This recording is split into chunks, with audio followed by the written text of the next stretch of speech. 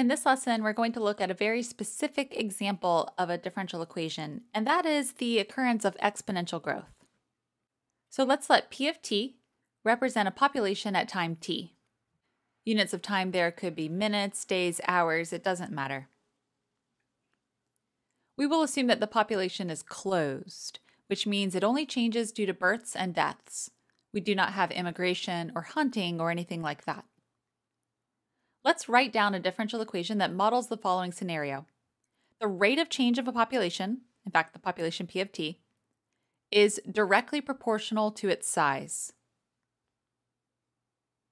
So this is a concept phrased in words, but what we're going to do now is work through this sentence and translate each of these ideas into math.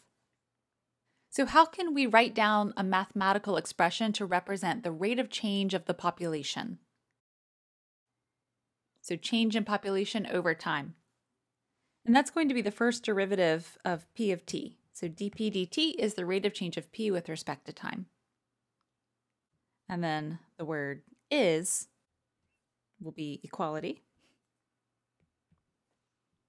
And then lastly, directly proportional to its size. Well, the size of the population is the current value of P of t at the moment t in question.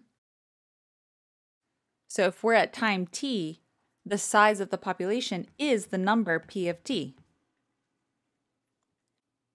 And then being directly proportional to that means that there's a constant of proportionality k.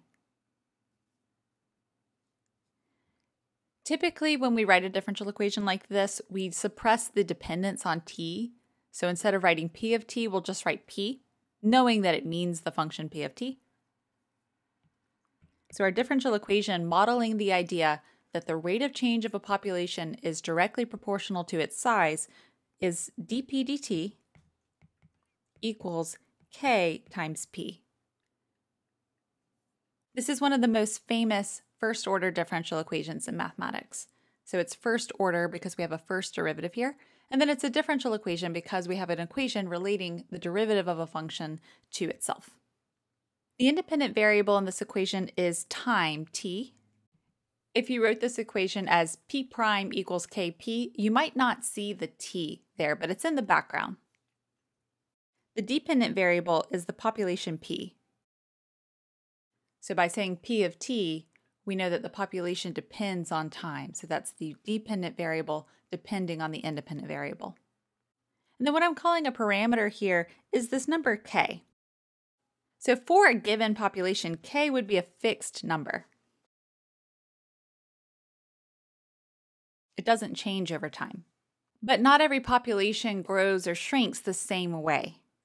So while this differential equation might be appropriate for two different types of bacteria, say, the bacteria populations themselves might have different constants of proportionality. So that parameter k is a constant in your differential equation that you tweak to adjust the differential equation to different real-world scenarios.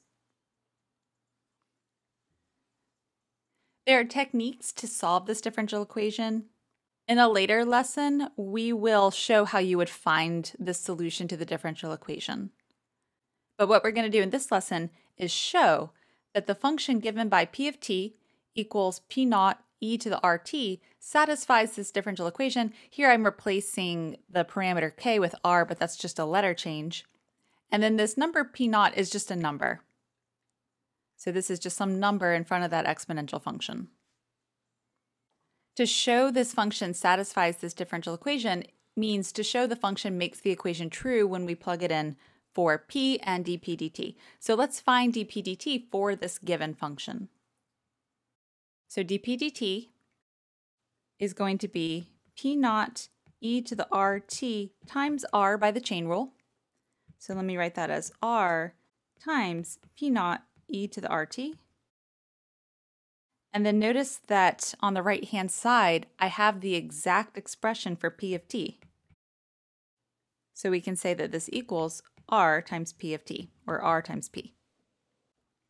Okay, so here's a follow-up question. We know the function P of t equals e to the RT, so here I've chosen that number to be the number 1, satisfies the differential equation dp dt equals r times p. What if there's some other function out there, q of t, which also makes the differential equation true? What would we be able to say about q? So here's what I mean by this question. This is what I'm trying to get at. We know a general form for a type of solution. In fact, here's a particular one where I've got that leading number to be 1. Is there any other kind of function q that could make this true? So is it possible that, say, something sine of rt or t cubed or something, some other type of function would also work? The answer is going to be no, and I would like to prove this for you. So we're going to do a little proof. And our proof is going to go as follows. Let's consider the ratio q of t over p of t. Notice that p of t is always greater than 0, so it's safe to divide by the function p. We know what their derivatives have to look like since they're both solutions to the given differential equation. So let's differentiate this ratio using the quotient rule. So then we can say d dt of q over p. By the quotient rule, that's low d high, so I'll write p q prime minus high d low, so q p prime, all over low, which is p squared. Again, that's non-zero if p of t equals e to the rt. Now for the numerator, where we have q prime and p prime, I wrote those to mean dq dt and dp dt, we can replace those with the right-hand sides of the given differential equation. So where I have q prime, I'm going to replace that with rq, so that the first term in the numerator is p times rq, minus q times p prime, so that's rp, all over p squared. But then the top is rpq minus rpq over p squared, so the derivative of this ratio is 0. When you differentiate something and you get 0, that means what you differentiated is a constant. So the ratio q over p is constant. Let's set that equal to some constant c. So q of t over p of t is equal to some constant c, which means that q of t is c times p of t, but we know what p of t is, so this is c e to the rt. That means that q has the same exponential form, so there's no other kind of function that we need to go looking for to also satisfy this differential equation.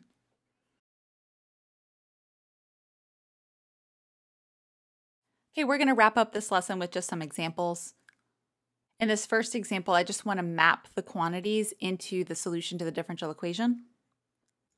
So we would like to solve dp dt equals 4p, where the population at time 0 is 100. This is called an initial value problem in mathematics, or IVP. That number 4 is our constant of proportionality.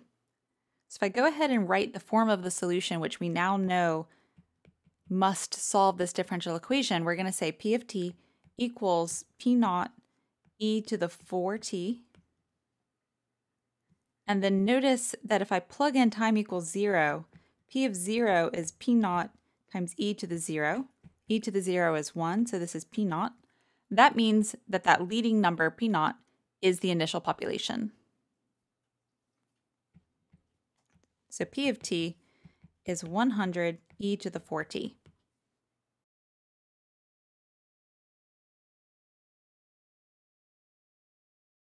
One of the nice things about studying differential equations is that it's often possible to check your work. So I can look at this and plug in 0 and I get back 100. Okay, that's good.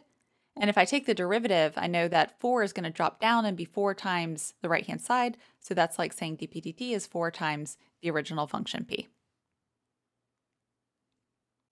Let's look at the second example. It's almost the same, but here the constant of proportionality is negative. That can happen. That represents exponential decay. And then we also have a condition that will allow us to fully write out the solution to this differential equation with no lingering constants. This time, at time equals 1, our population will be 50. Okay, as we did before, the first step is just to identify that constant of proportionality, -3, goes into our exponent. So we can say P of t is whatever the initial population was, e to the -3t. Now let's plug in t equals 1 and p equals 50. So at t equals 1, we have 50 equals whatever the initial population was, e to the -3 times 1.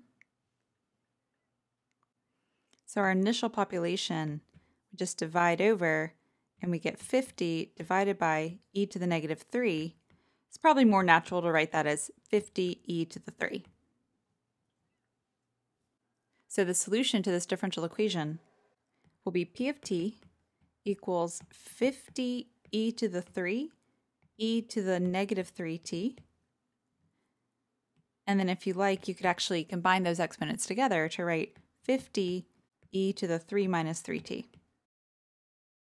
We know this satisfies the differential equation, and from the last form I put it in, you see that plugging in t equals 1 makes this e to the 0, so that gets us back to our population of 50. Let's finish up with this example. Suppose a bacteria population doubles every 10 days. Find the growth rate. By that I mean the parameter. How many days does it take the population to triple? In this problem, we don't have an initial condition. I'm not told what the population is at any specific time. But one thing that's neat about exponential growth, neat and also a little bit scary, is that the doubling rate is always consistent. So a population that doubles every 10 days could go from 5 to 10 after 10 days, and then from 10 to 20 after 10 more days, and then 20 to 40 after 10 more days. And so you get those really fast population growth. And that's why exponential growth can be a little bit scary when you're talking about, say, disease modeling or debt or something like that. Because it keeps on, say, doubling after the same amount of time, you can get really explosive growth. So our goal is to write down P of t equals P naught e to the RT, where we're going to find R, and we're going to be able to tell you how long it takes the population to triple without ever knowing what the initial population was. In fact, we can't know that. Now, after 10 days, our population doubles. So what you can do is imagine plugging in t equals 10. On the right-hand side, that would look like P naught e to the 10R. And on the left-hand side, we know that our starting population has doubled, so that's going to be 2 times the original population. Now, this always happens when you're given this kind of information about exponential growth. The starting populations don't matter when you're looking at doubling rate. So we end up needing to solve 2 equals e to the 10r. We take the natural log of both sides. On the left, it's natural log of 2. On the right, it's natural log of e to the 10r. But the way the natural log and exponential function work, that's just 10r because they are inverse functions. Okay, our goal is to find that rate r, so we'll say r equals natural log of 2 divided by 10. Now, if you want to, you could type that into your calculator to see what it is, but I'm going to leave it in this exact form. Let's go back to our model now, where we're never going to be able to write down that initial population, but I'm going to fill in everything else. So P of t equals the initial population e to the natural log of 2 over 10 times t. So that's all up in the exponent. Let me rearrange this a bit. So going down the right-hand side, that's the initial population e to the natural log of 2 times t over 10, just moving terms around. Now we're going to use a property of exponentiation. Often the direction we go is e to the a to the b is e to the ab. But in this example, what we're going to do is start with the form on the right-hand side, which right now in my demo over here looks like e to the ab, and decompose it as e to the something to the something. So in particular, I have the product of natural log of 2 and t over 10. So we're going to write e to the natural log of 2 times t over 10 is e to the natural log of 2 to the t over 10. So let's do that and see what happens. So we get the initial population times e to the natural log of 2, which is raised to the t over 10 power. The reason why I like that form, it just simplifies. e to the natural log of 2 is 2. So this turns into the initial population times 2 to the t over 10. So you can see there that when you plug in t equals 10, you get a factor of 2. If you plug in t equals 20, you get times 2 times 2. If you plug in t equals 30, you get times 2 times 2 times 2. Okay, our final question was just how many days does it take for the population to triple? So what we want to do is say, let's imagine that the population is now 3 times where it started.